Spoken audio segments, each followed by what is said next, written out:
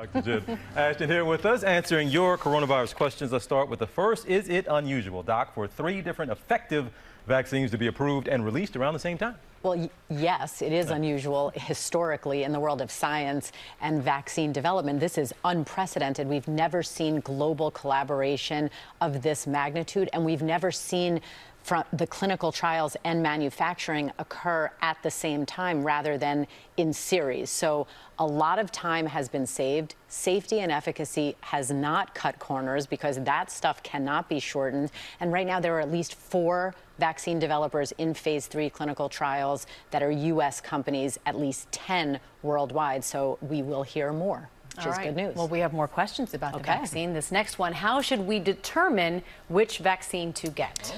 So many people asking this question. Here's what I think is going to come down to in reality, because again, we don't have a lot of information yet about the rollout. States will be working on that with some assistance from the federal government, but largely it will be determined by what vaccine is available for you, where you live, what group you're in.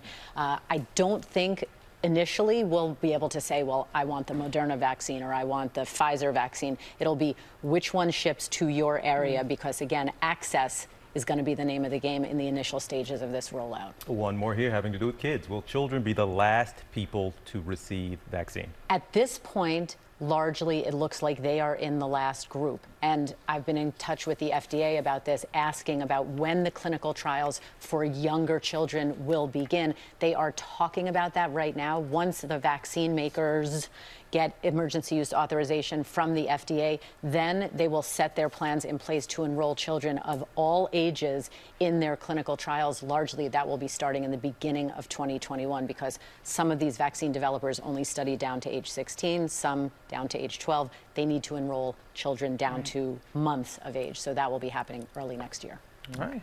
Dr. Ashton, thank you. Folks, you can continue to submit your questions to Dr. Jen on our Instagram at Dr. J. Ashton.